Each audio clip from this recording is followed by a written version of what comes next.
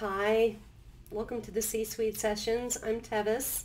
In today's practice, I'm going to call when the world is running down, because we are in the throes of COVID invading our planet. It is now surging on both coasts and creating a lot of unknown for a lot of human beings, both in a personal perspective and a business perspective. And I wanted to talk about anxiety and times of rapid change because it really had me thinking about a spinning top in an amusement park. If you've ever been in one of those where you go in and it starts spinning outward and it just sucks you to the walls and everything is flinging you out into the periphery, which I know a lot of people are feeling. Like there's just so many details on the periphery to take care of. And what's interesting about the spinning top is then the bottom falls out, and so you rely on the momentum of spinning outward to keep you from falling. Now, this is not actually what happens in real life. By spinning out into the periphery and by letting our attention stay in the periphery, we actually miss out on what's driving that energy moving outward, because that's always happening in the center. And the other thing that's interesting about it is that our ability to respond, anxiety is a reaction to free will.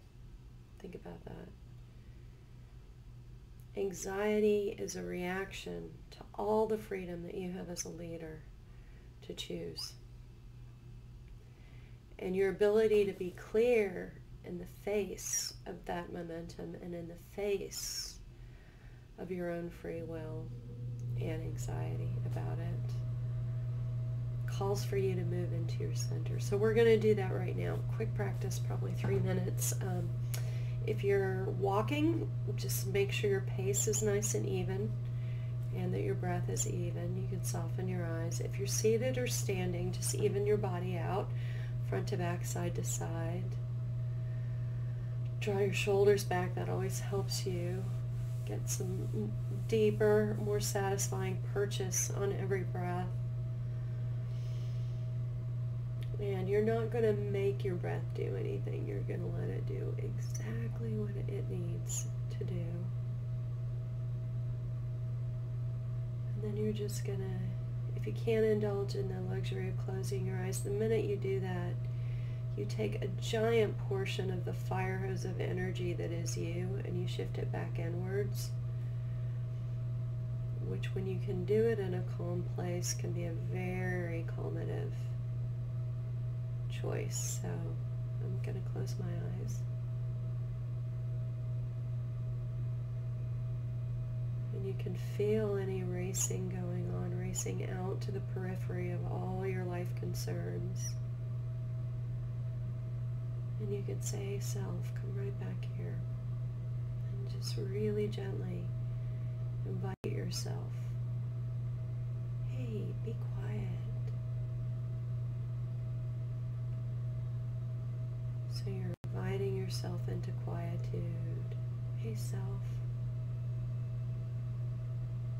be quiet.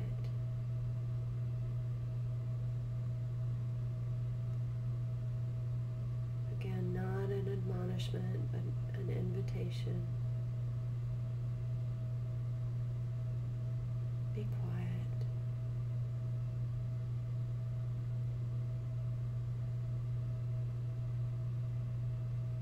As you do that, you may feel the rushing. You may feel your heartbeat. You may feel the urge to take action.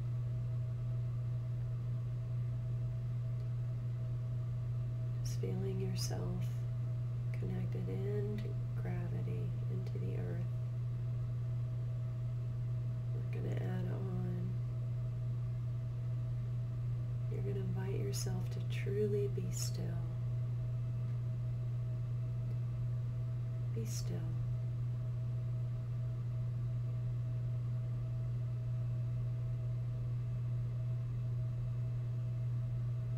On your next inhale, no matter what your thoughts are doing, send the invitation, hey self, be quiet, be still.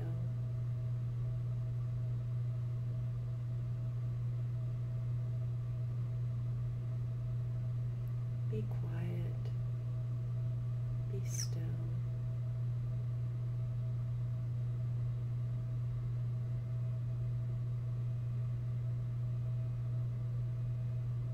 Be quiet, be still.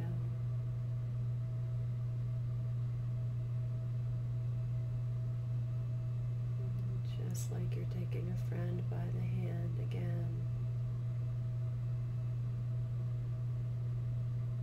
Be quiet, be still.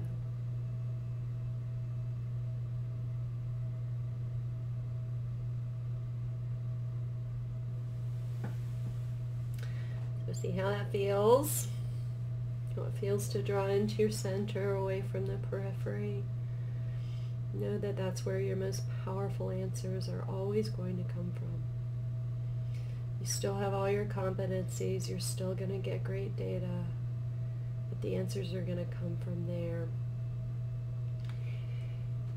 So the only thing that stands in the way of these practices working is doing them. So do them. Just as we wind up, I want you to notice how calmative that feels, how empowering that feels. Because we need you at your clearest. The stakes are very high. We need you at your very best. And I thank you so much for taking this time out with me today.